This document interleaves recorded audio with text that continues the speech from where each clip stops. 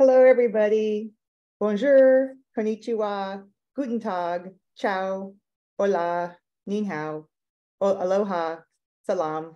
It's my pleasure to welcome you all to another Global Immuno Talk, where we have an extraordinary special guest today, Dr. Jim Allison, who needs no introduction to the field, but I'll give you some background on Jim and his life, because he's got a very interesting life and career, one of the most illustrious and distinguished scientists in the field of immunology. So Jim was born in Alice, Texas. So he's a Texan, has been born and raised and loves Texas. He started his career at UT Austin. Then he moved to Berkeley, where he became a full professor and HHMI investigator.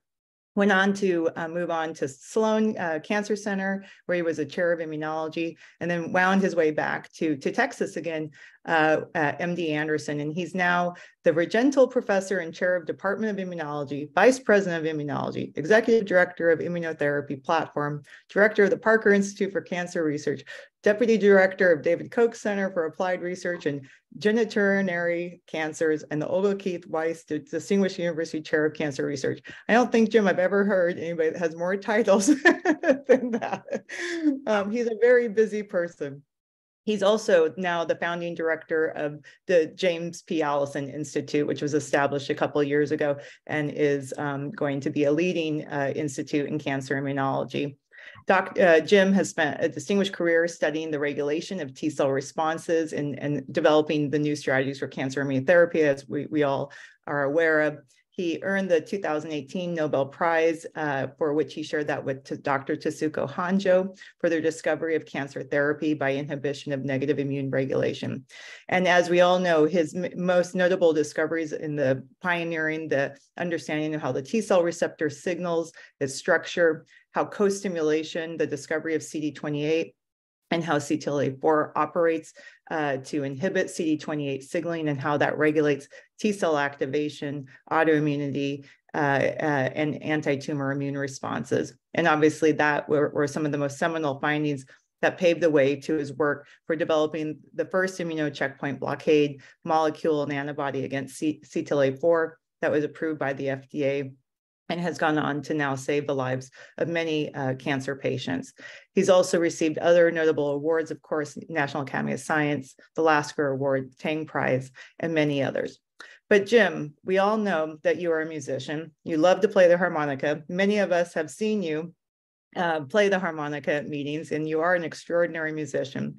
And so I wanted to share this slide for those of you who may not have seen Jim himself playing the harmonica. This is a slide that I've been able to see some of your own personal videos of playing the harmonica on stage with Willie Nelson. He's also in this other picture on the right getting the Nobel Prize Award. So Jim, I have one personal question before I ask our Global Immunotalk question. Which are you more proud of? No, I don't know. It's pretty much a thrill playing with Willie. So I don't know. I'd rather not take a stand. Yeah, I'm just teasing you. Of course, we're so proud of both of you for both your musical talent and, of course, your scientific talents. So the talk we would like our listeners to hear from you. I mean, the question we'd like to have our listeners hear from you today is, if you were to think back on your career and you maybe made a decision that was the most pivotal in influencing your scientific career, what would that be?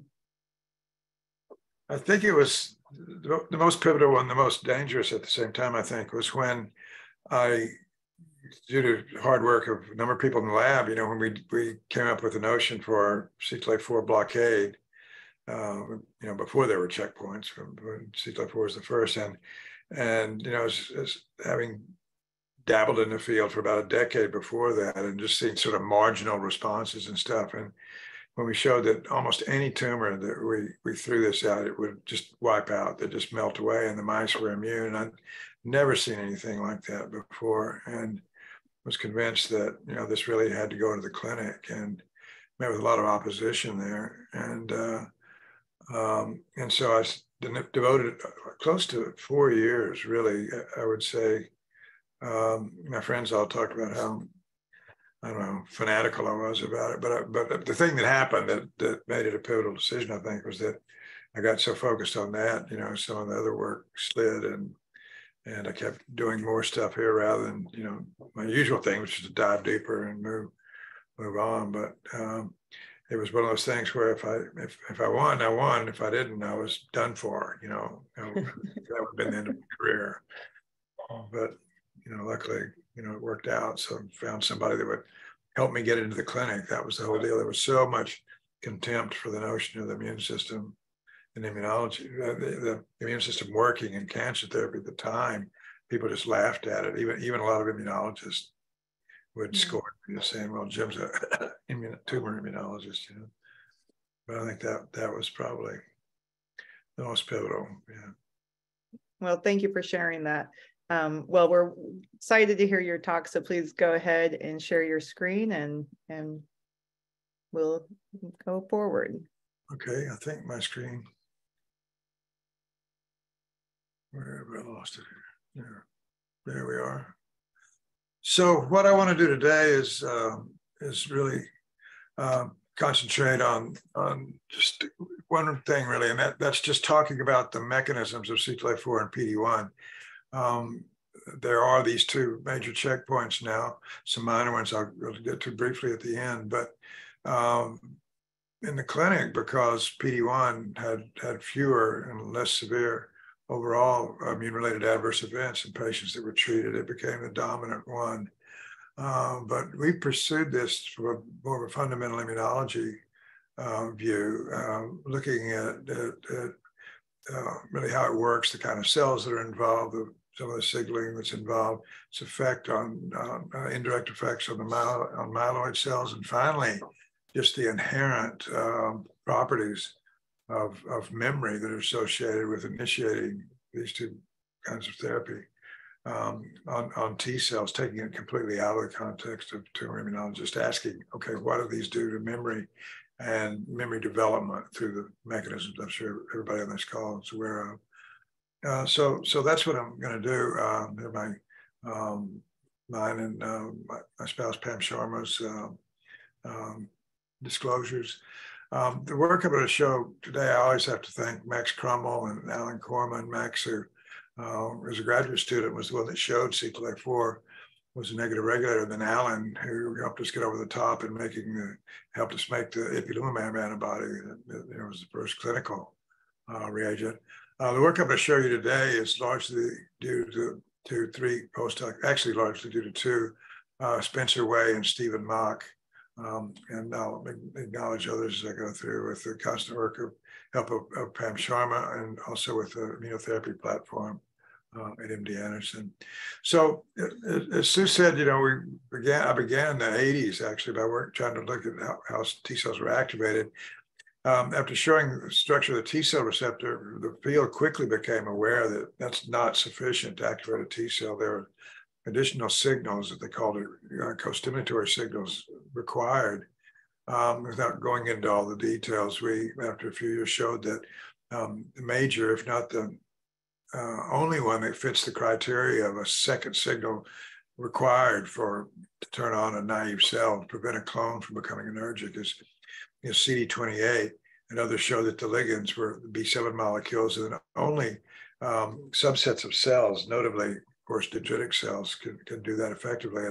And when a T cell gets those signals, it turns on all this stuff that allows it to enter cell cycle progression, turns on survival factors, turns off inhibitors of proliferation, so the cells begin to proliferate. You have to do that, of course, because the 10 to 10th or 10 to the 11th, whatever number of different clones you have, only a few get activated by any given tumor or virus, if you will. You've got to generate an army, so they've got to divide. And so that's what that's all about. But this other molecule that we started working on, because it's been cloned by others, but its function was really not known, CTLA-4, quickly reared its head because it's structurally homologous to CD28. And Peter Lindsley showed that it reacted with the same ligands as CD28. So that led some interest into it. And first it was thought it was another gas panel, like CD28, but it quickly became clear through Max's work that it actually inhibited T cell proliferation, and so we began studying its anti-tumor properties. But later on, we found that it's not just something that you exploit there. It really is fundamental in terminating the proliferative phase. At the time we were doing this work, people thought it was just activation-induced cell death. That, of course, does something, fast-mediated cell death. But when you get rid of those, there's not a hell of a lot of impact on immune response. But when you get rid of CTLA-4, it's lethal. The mice die when they're about 3 weeks old. So TACMAC and Arlene Sharp and my lab showed that at about the same time. The way it works is basically by reversing a lot of the things that CD28 does. But it comes on, the level of the protein accumulates. There's a lot of controversy on how it works.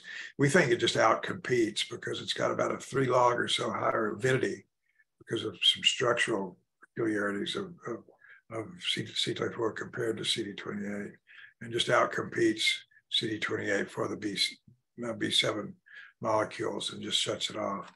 In any event, to put that in tumor context, we've been doing a lot of work showed that the tumors fail to elicit immune responses, not because they lacked antigens, but because they couldn't co-stimulate. We put B7-1 or B7-2 into a number of tumor models and tumor in mice, and showed that made them completely immunogenic, induced immunity.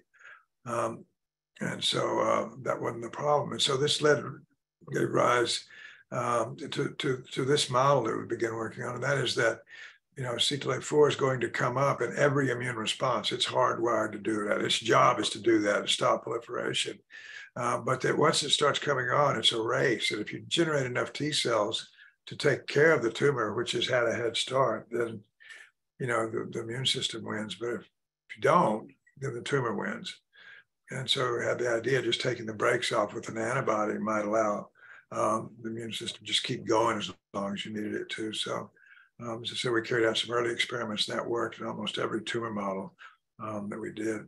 I'll show one in a moment, but there were two things that were, just scientifically compelling too. One of them is that we're not treating the tumor. The tumor's over here. We're actually treating the immune system, immune cells, an inhibitory molecule on T cells. So this could work against any kind of tumor effectively. But the other thing is, since all this priming starts with necrotic cell death and activation of the innate immune system, when you kill tumor cells, or when you provide a vaccine or you kill tumor cells with chemotherapy, radiation, whatever, you're going to start that process, but CTLA-4 is going to shut it off. So you could also very readily use this as combination therapies. And this is happening now. So it'll come to later in combination. So, it could give memory and polyvalency and all these things that immune therapies have, the conventional therapies don't. So this just shows one of our early tumor experiments. This is an experimental tumor growing on the backs of mice. If we injected blocking antibodies to CD28, you can see the tumor grows faster, showing that there is a nascent immune response, but just can't get it done. When you inject anti-CTLA-4 antibodies, the tumor grows for a while. But then I think as the T cells accumulate, it begins to, take the tumor out. It vanishes, and those mice are immune for the rest of their lives. So very effective. We did this in a lot of different tumor models. In any event, this led to a phase 3 trial. It was a survival. Overall survival is the endpoint. It took almost 5 years. It was finished in 2010, and it was in stage 4 melanoma. And just to put this in context, this is untreated. These are placebo controls, which was not unethical in those days. There was no standard of care for melanoma. No drug had ever prolonged survival of melanoma. The median survival was about 7 months. In 2011, after diagnosis. That's just what it was. Fewer than 3% of patients were alive at 5 years. Anyway, you can see here this top line is the ipi control. And you can see that it moved that median survival over a few months. But the cool thing is it also flattened out here at about 20% after about 2 years. In any event, this alone would have been sufficient for FDA approval because no drug had ever done that. But this tail was really intriguing. An interim study a few years after that, on a total of almost 4,000 patients for whom there was 10-year survival, showed that this survival, again, this monotherapy lasted for about at least 10 years in patients that have received ipilimumab antibodies. But why is it 100%? I could give you some mechanistic reasons for that, but one of the obvious ones, certainly more interesting one scientifically, was there was another checkpoint. And Tasuku, as Sue mentioned, who had been working on a molecule called PD-1 that he'd cloned and thought played a role in negative regulation in thymic selection, hence the term program death 1. Arlene Sharp and Gordon Freeman actually showed that it had two ligands, PDL1 and L2, and was actually another checkpoint. Different in that, as Li-Ping Ching had shown earlier, it's ligands induced on tumor cells by gamma interferon. And then that means that T cells, which have specificity for a tumor and come near them, make gamma interferon. They upregulate, the tumor upregulates PDL1. It binds to PD-1 and through the T cell receptor, we think, turns them off. And so it also, both these drugs worked in a wide variety of patients. Not exactly, by the time I could talk about some interesting differences, but anyway, both of them worked in, not just melanoma, but lung cancer, bladder cancer, head and neck cancer, throat cancer, a lot of cancers that were caused by mutations. I'll come back to that later. But in any event, this shows some of the data from a phase 1 trial that Suzanne Topalian carried out. So here we have the response rates with PD-1 the responses are faster because, again, it works on terminally exhausted cells, as shown in the cartoon, but also not complete. So what do? Well, the obvious thing was to put them together. So Mike Curran, when he was a postdoc in my lab at Sloan Kettering, combined them in mice, and we showed they're at least additive. And this actually is not the most recent follow-up. I thought I'd update this, but anyway, this is a combination trial led by Jed Walchok that was started 8 years ago now, and the survival there is still over 50%.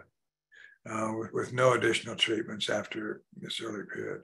And so that's quite an improvement from the 3% that you got with the monotherapy with IPI or the survival that was obtained with PD-1.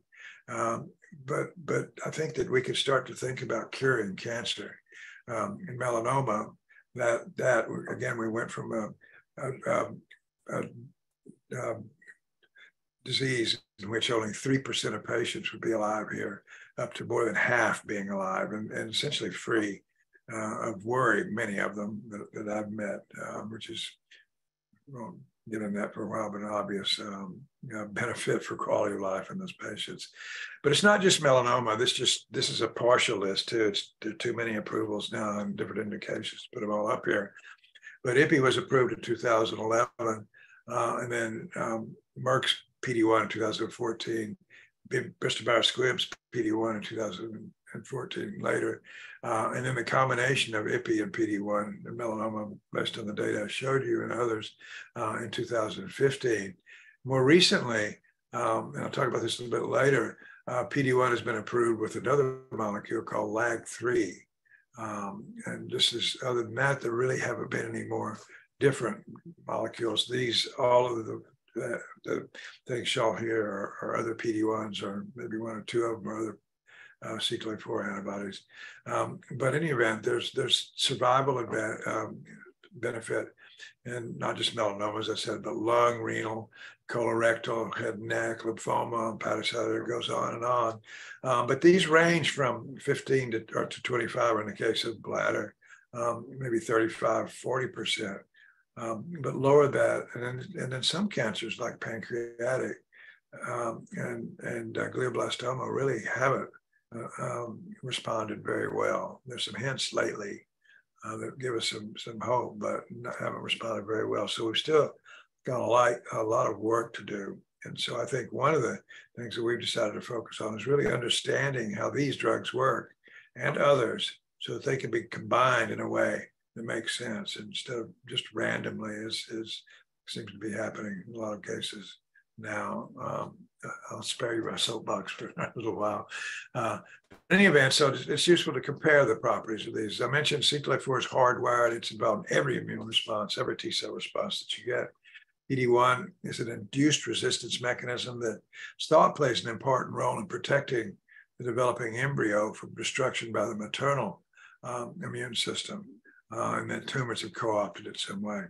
As I said, CTLA-4 works during priming, targets CD28 co-stimulation, and therefore works during priming, whereas PD-1 seems to work on the T cell receptor pathway. There's a little bit of controversy there, but I think the overwhelming data suggests that that's the way it works. It works on fully differentiated effector cells that can make gamma interferon. That's how it's induced. Anyway, because of these differences, CTLA-4 blockade can expand clonal diversity. We showed a long time ago, Cynthia Chambers in my laboratory in Berkeley in the 90s showed, and others in the lab using a variety of peptides of different strengths, that CTLA-4 can lower the threshold of avidity that a peptide MHC needs to fully activate a T cell. And that has the effect of expanding clonal diversity, where PD-1 just seems to reawaken those differentiated cells that you already have, and it allows them to work. Again, because of those differences, CTLA-4 is often slow, PD-1 rapid. So I'll show you CTLA-4 in monotherapy primarily affects CD4s, although in combination CD8s, and PD-1 as monotherapy absolutely only affects CD8 T cells, although I'll show you it could also affect CD4s in combination. I'm not going to have time to show you the data today, but Pam Sharma in the Immunotherapy Platform here at Anderson has shown that CTLA-4 can move T cells into cold tumors, immunologically cold tumors, such as pancreatic, and then in some bladder patients that have cold, but PD-1 cannot do that. Again, adverse events with CTLA-4 are quite frequent, much less so with PD-1. And also this begins to give us a hint that there's something more fundamental going on, because disease recurrence after CTLA-4 is very rare. Generally, if you make it that 3 to 5 years or so, that's it. But disease recurrence after responses to PD-1 are significant and can be, 25 to 35% after 2 years or so. And another difference is the way they're given, and this will become important later. And again, it's because of how they work. But CTLA-4 blockers are given usually just a few times. Partially that's because of toxicity, but mechanistically that's maybe all they need, as I'll show you later. Whereas PD-1 is given, depending on the supplier and everything, the company, repeatedly, as often as 2 weeks, sometimes for as long as 2 years, or until patients progress. So again, a number of differences between these two ways of treating cancer. So Spencer Wade, when he joined the lab a few years ago, decided to, this was when Cytoph was relatively new, so I'm not going to explain to you these days how that works. But basically, we have a Cytoph panel using all 43, actually 44 possible flags, which comprised of those to eliminate, and the data I'm going to show you, just to exclude cells other than T cells, and then have the major differentiation markers and antibodies to transcription factors that delineate different types, functional types of T cells, and also markers for proliferation, for cell death, things like that, so that we can really get an idea of what's going on. And we also kept track of all the data in individual mice as we were gathering it, so that we could correlate the changes that we saw in phenotypes with what's going on in the tumor. So I'm going to show you data that we got using the MC38 tumor. This is a methylcalanthine-induced colorectal carcinoma, very high mutational burden, very much like human melanoma, actually. And it responds very well to CTLA-4 and PD-1 monotherapy, blockade monotherapies. We also did the experiments with the B16-BL6 tumor, which responds very poorly, and we had to use a vaccine along with that tumor, which has very low mutational burden. In any event, but the data that we got, the cell types involved in the mechanism was essentially the same in both. And we also did some human patients, although not as extensively as the mouse, and it replicated best as we could tell in humans as well. So just to show you the annotated different clusters of cells that we saw. Now I've got to spend a few minutes on the Treg cells because this needs some explanation. But anyway, there's two kinds of FOXP3 positive CD4s in this analysis, KLRG1 positive and KLRG1 negative, these being the more mature, we think. These are definitely depleted by anti-CTLA-4, at least by 9H10, which is the antibody that we made in hamsters that we're using in these studies. Whether or not it does anything to these probably naive cells, we're not sure. But anyway, it definitely depletes these functional ones. There's also some decrease in the numbers by PD-1, but I think that's by depletion. Anyway, the absolute numbers of Tregs, of course, is associated with bigger tumors because they're inhibitory. But so far in the work that we've done in humans, at least in melanoma and bladder, where we've looked pretty extensively, as has Tony Ribas in melanoma, we've not seen any evidence for this going on with ipilimumab. And it does seem, and Alan Corman is really, Mr. Marsquib saw the same thing. We could deplete Tregs in mice models, but it doesn't seem to happen in humans. But I won't show the cartoon again, but there is this cell intrinsic pathway that Arlene Sharp and my lab both studied extensively in the 70s. So before the Treg thing was discovered. So there is a cell intrinsic as well as this extrinsic way. So in humans, only that extrinsic one is functional up to date, but there are efforts being done now to by a number of groups trying to make CTLA-4 antibodies in humans deplete Tregs, which is not that hard because they have about 2 logs higher CTLA-4 than effector T cells, and therefore can become targets of antibody-dependent cell-mediated cytotoxicity by macrophages in the case of mice, and humans in the case of patients. Anyway, so Tregs, mice, but not really in humans. If you look at CD4s here, there's basically 2 different types. These seem to be, again, naive, unactivated cells. But a major population of what we call Th1-like is expanded, as I'll show you here, by ipilimumab, but not by PD-1, as shown here in the blue and green dots here. And we call that Th1-like because we know from other experiments they make gamma interferon and TNF alpha, and they have Tbet, but they also have ICOS at pretty high levels, and it makes them stand apart from what you normally see as effector CD4s that you're used to seeing in virus studies and normally. So I'll have to come back with that. But these cells are linearly associated with smaller tumors. If you look at the CD8s, what you see is that there are really 2 populations where the numbers are associated with smaller tumors. These cells, which are effector cells, they have some PD-1 because they've been activated. They have CD69, Tbet, other activation markers, but these are conventional effector CD8 killer cells. These are expanded by anti-CTLA-4 and also by PD-1. PD-1 doesn't do anything to these CD4s, but does expand these effector cells. And then there's this other population, which I'm sure everybody knows about, is these cells that express high PD-1, TIM3, LAG3. So 3 major costimulatory molecules. And these cells are considered exhausted by John Wherry and others, and have epigenetically been changed to be more or less permanently, although there's some debate about that, locked into this phenotype. But CTLA-4 doesn't really touch those, but PD-1 does expand them a bit. And so I just point out that these cells still have that phenotype when you give the antibody. So these results agree with the work of John and many others. So this is, I think, why you have to keep giving the antibody, because they can, and we know from these studies that while the antibody's there, they'll proliferate. But when the antibody goes away, they'll stop proliferating. That's why you have to keep giving it, maybe until that last tumor cell's dead.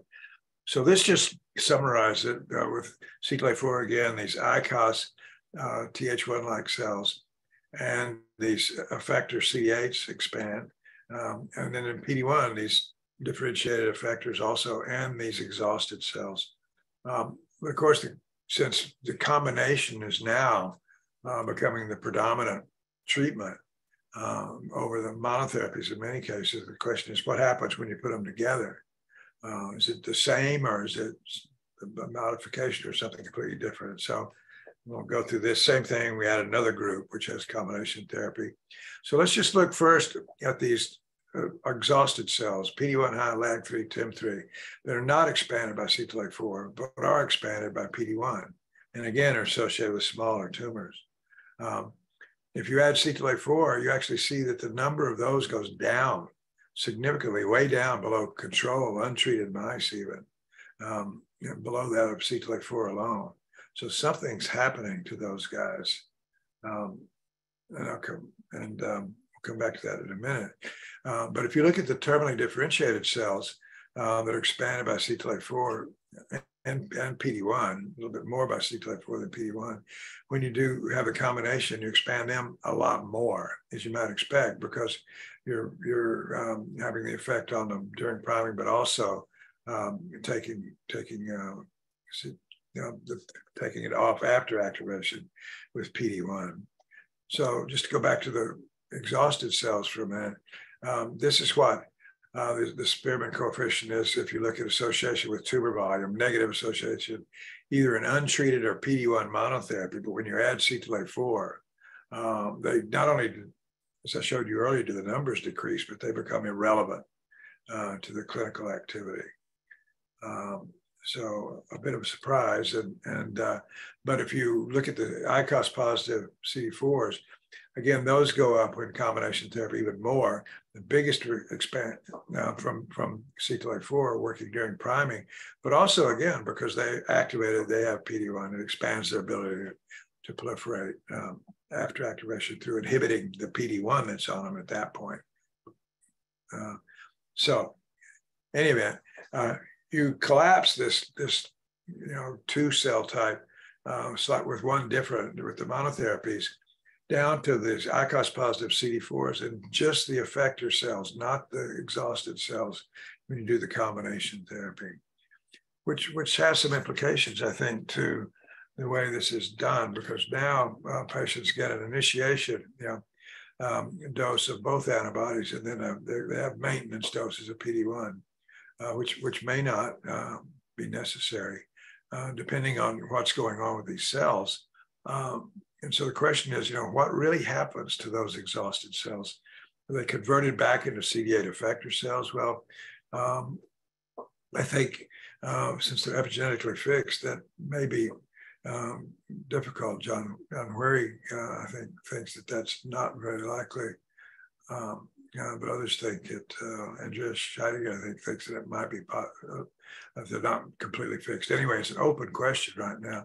But I think another possibility that I find very interesting is somebody who's interested in just the fundamental importance of co-stimulation, is that maybe you can prevent exhaustion by, if CD28 co-stimulation is readily available because you continue to block CTLA-4, and remove its inhibitory effects, so you have even more robust CD28 co-stimulation. So we don't know the answer. We're looking for mechanistic signals. But I want to talk a little bit about these inducible co-stimulator positive cells. ICOS is a member of the CD28 CTLA-4 superfamily, as is PD-1, as you can see here, the phylogenetic tree. It has its own ligand, ICOS ligand. But of course, the immunologist, when you see a CD4 cell with ICOS, you say, well, it's either a follicular T helper cell with BCL6 and involved in Th2 cytokines or GATA3 with Th2 cytokines and class switch recombination with B cells, et cetera. Or it's one of the regulatory FOXP3 positive CD4s that make IL-10 because it regulates IL-10. But their role in cancer was first shown by Pam Sharma in 2006 in a neoadjuvant trial that she was doing of ipilimumab in bladder cancer way before it was even approved. So what she found there in her clinical samples from the tissues, this was a neoadjuvant sample because it was a workaround at the time. You really weren't able very easily to get biopsies from patients on trials for research studies. You could only get them for prognostic or diagnostic value. So Pam pioneered the use of not only neoadjuvant studies where you give them before and after surgery, but also in these studies doing the studies before surgery in patients with localized disease that were going to be treated by their surgery, namely patients with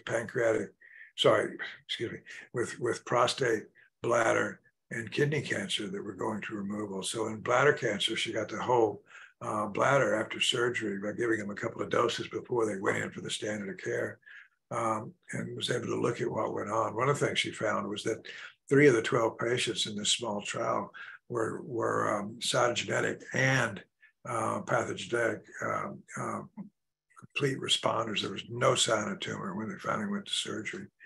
In any event, that finally led later to a full-on clinical trial, and which led to the approval of these for treating bladder cancer.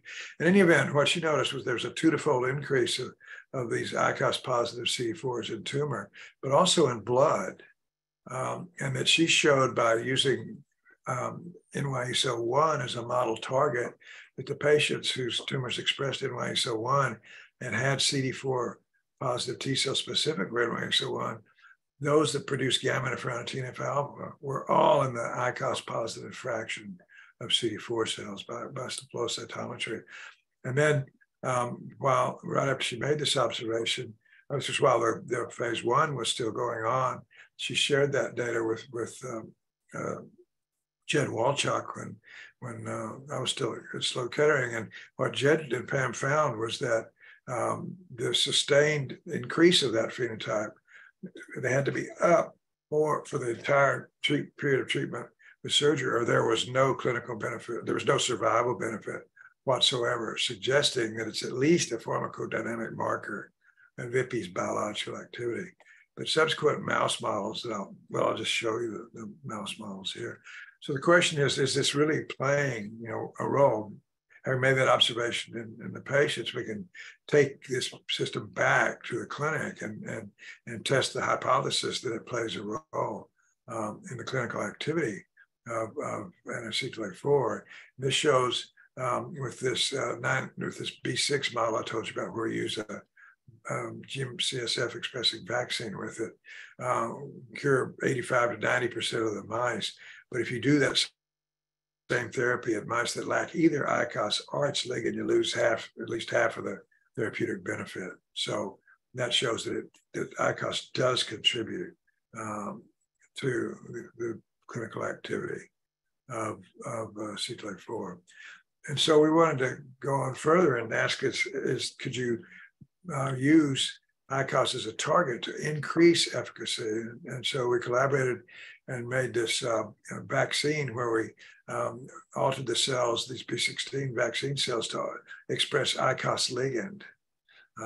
And so the experiment is pretty obvious. We just gave the mice tumors treated with anti-CTLA-4 with irradiated, just vanilla tumor cell vaccines, or with the tumor cells which had been transduced to express ICOS ligand.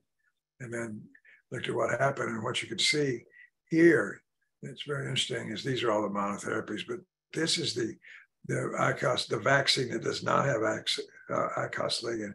And this is where you have ICOS ligand. You go from a little over about 25% efficacy, back up to 90%. So you get a tremendous boost of the therapeutic effect by engaging ICOS. And this is through ICOS signaling, because if you do exactly that same experiment in mice whose T cells do not have ICOS, having that receptor around doesn't make any difference. It does require signaling through the ICOS molecule to realize that clinical benefit. And so this is a potential way to benefit. So, we do have some work from Naveen. Now, we recently submitted this. So we wanted to look and see what happens here. So we looked at single cell RNA sequencing to look at what happened in CD4s and CD8. So just to orient you a little bit here, Tregs up here. It does look like there's some depletion when you treat with anti-CTLA-4. These are the effector CD4 cells here.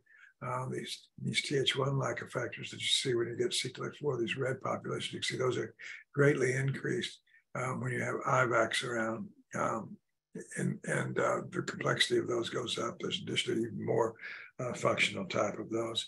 If you look down at CD8s, what you see, again, it's almost a disappearance of the exhausted T cells and an increase in the effector-like CD8 cells. So big bang for the buck in both CD4 and CD8 responses when you add that IVACs to the CTLA-4 backbone.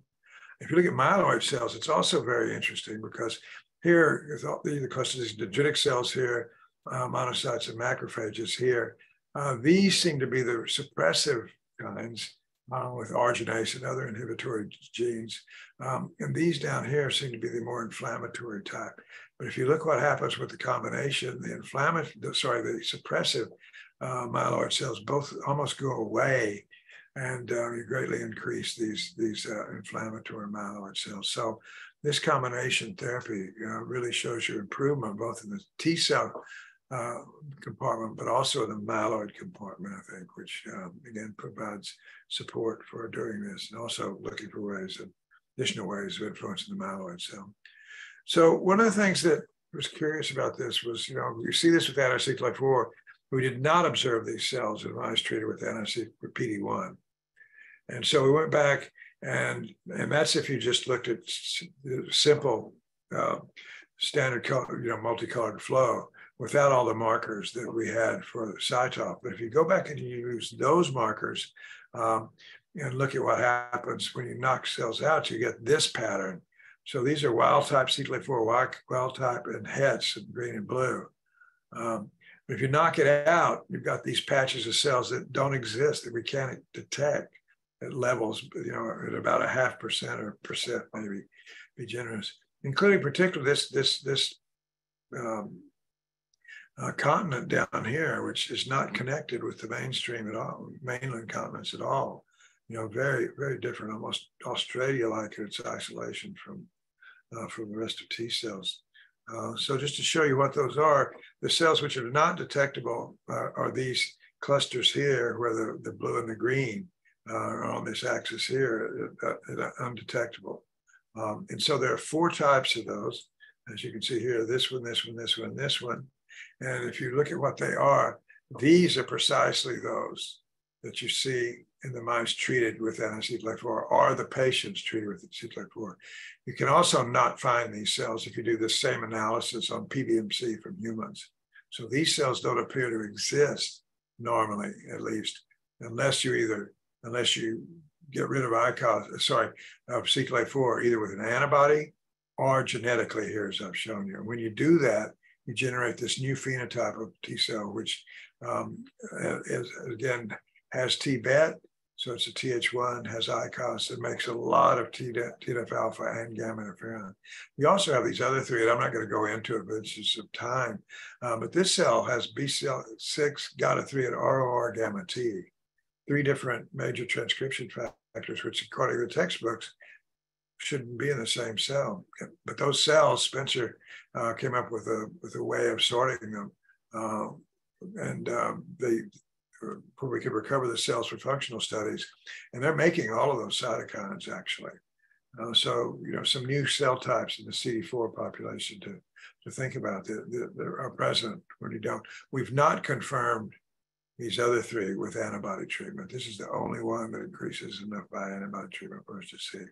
But again, back to for those non-immunologists, this is an immunologist view. T cell development, they come out of the thymus as naive cells with CD4 with a class 2 restricted MHC receptor.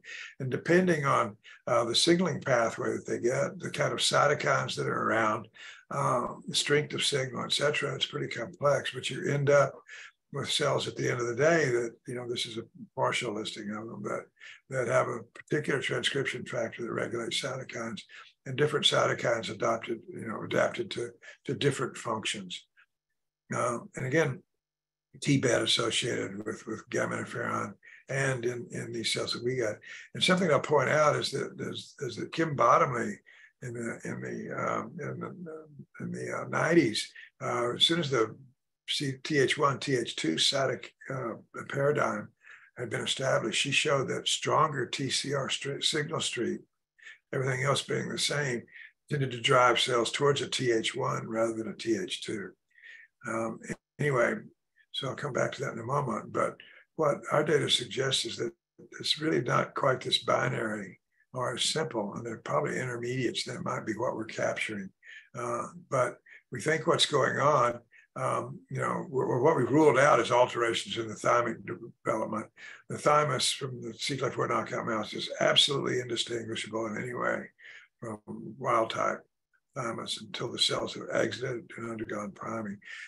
We also don't see any enhanced proliferation or activation leading to these cells. And so it seems to be the deregulation of phenotypic constraints may remove barriers which constrains the types of the fates that are available normally to developing CD4s. And we think that may be due to removing CTLA-4, which allows more effective CD28 co-stimulation. If you think about it, the TCR signal is a combination of the initial TCR signal, which along with the amplifying signals from CD28, which has been shown to induce essentially the same genes, just in more quantities. We think that this may, by removing that constraint, you get cells that have this supernatural, if you will. I don't mean Halloween, I mean levels above what would ever happen in nature, because you never have an absence of CTLA-4 genetically. You may have various levels of it, but it's never absent because that's lethal. With the antibody, you can inhibit that, and we think you're removing those constraints and revealing these new T cells. So anyway, it suggests also that those other cells, that there may be, some back and forth, as suggested a long time ago by John O'Shea and the late Bill Paul. But in any event, it tells you that you need to really think about what's going on when you treat with a drug that especially, that can affect the differentiation of T cells. Having said that, I will point out that if you look at the CD8 compartment of CTLA-4 knockouts, there's difference in ratios of different CTLA-4 of different CD8 types, but there's none that aren't found in germline. And if you knock out PD-1, again, you see difference in ratios, but you don't see anything appearing that wasn't in wild type or in heads there. So this, what I've just shown you, is unique to CTLA-4 knockouts, which again is, I think, because of where it works in T cell development. It works the earliest steps of priming rather than on functional aspects of the cell after it's been terminally differentiated. Okay. And anyway, so this last thing that I talked to you about is that people, this memory. And so one of the things that people have noticed is that CTLA-4 does seem to be the durability, have more durable responses. So Stephen Mock in the lab has been addressing this for a while now. And this just sort of shows what you can get if you give this irradiated tumor cell vaccine, no live tumor cells, but a PD-1 or CTLA-4, and wait 70 days or so, and then give them tumor cells. What you can see is that the naive cells, the T cells, the tumor cells grow pretty fast. With PD-1, they're slowed somewhat, but with CTLA-4, most of those mice are totally immune and reject the tumors. But there's perhaps some problems with residual cells. So we did it also with irradiated cells, that a different kind of vaccine that didn't have GM-CSF, and basically observed the same thing. But a purist would say you still have to worry about tumor cell bits, especially if you did this with live tumors, little micro metastases, so you're getting continual stimulation. So we did the best we could and irradiated. Sorry, this is just cut to the end here. Immunized with peptides, ovalbumin peptides, and then test the responses with using tetramers. And what you can see here is the initial phase, and then after memory, when they're re-challenged just with peptide, what you can see is the recall response with CTLA-4 is much higher than it is with PD-1, which is barely better than wild type.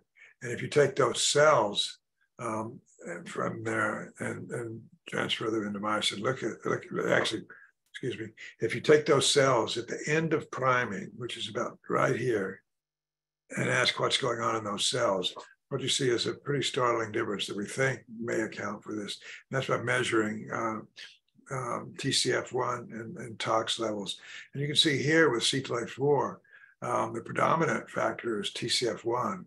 PD-1, very few of the cells have TCF1, and the reciprocal is true.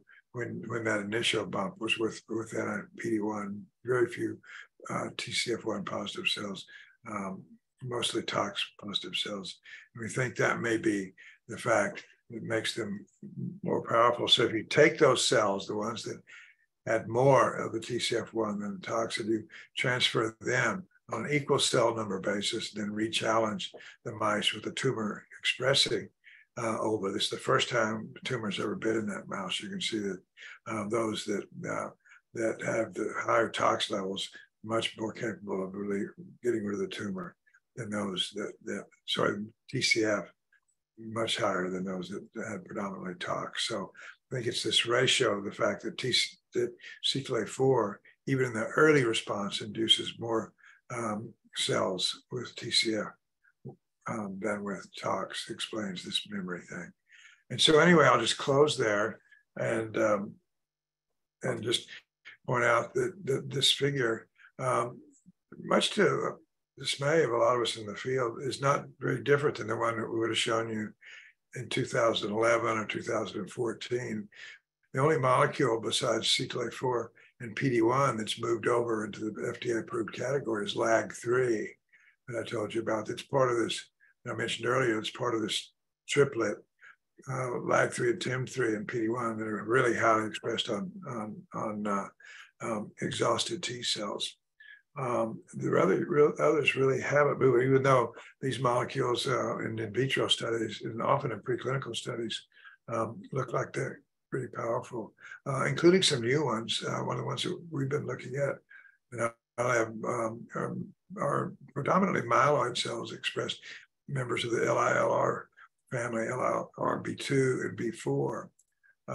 And so we've shown that LILRB4, for example, is not only on inhibitory myeloid cells, as are these other two, VISTA and LILRB2, but it's also on a subpopulation of FOXP3 positive regulatory cells, and which lose their regulatory ability in LILRB4 knockouts, and so do myeloid cells. Anyway, so we've got all these possibilities, and I think that what we need to be doing is more combinations, but analyzing them in a different way. So there are trials going on now, about 3,000 at one count a few years ago, of PD-1 plus other things.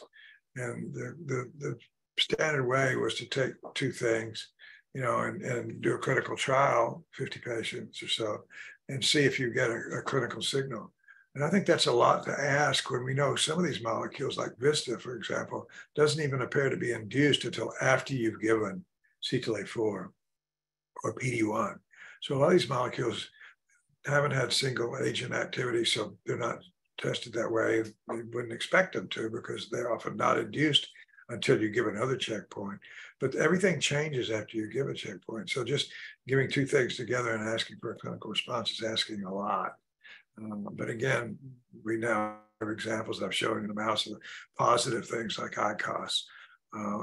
Anyway, we're beginning to see more conventional therapies.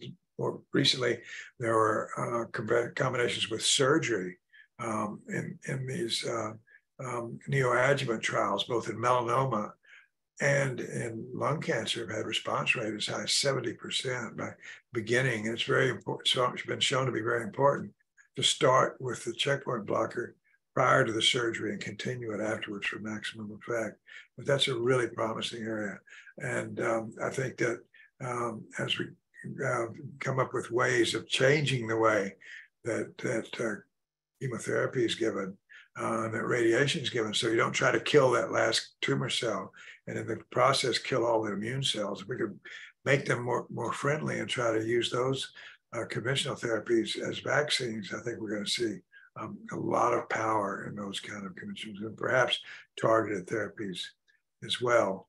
But there's still a lot of work to do, and we still need to base all this on basic fundamental understanding of basic fundamental biology, not just of T cell biology, but myeloid cells and other members of the adaptive and innate immune system. But I think what we've learned is that, since the dawn of the age of chemotherapy, oncology has been taking large numbers of patients, treating them, and seeing if a statistically significant number of them show higher median survival.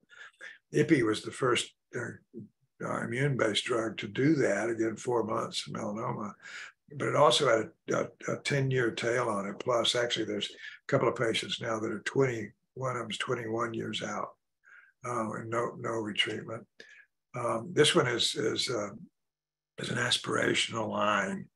Instead of concentrating on this, we need to be working on combinations that are done along the way that I'm showing on the Immunotherapy Platform and Pioneer, that is, treat a small number of patients with standard care, get biopsies, look at what happened. If there's a new checkpoint, take that back to mice, or anything significant you observe, a new transcription factor and a new genetic regulator, epigenetic regulator, and just take them back to mouse models, see if there's any effect, and then bring them back to patients. Again, I think we're going to have to use that kind of intensive scientific study to do this properly and reach that goal.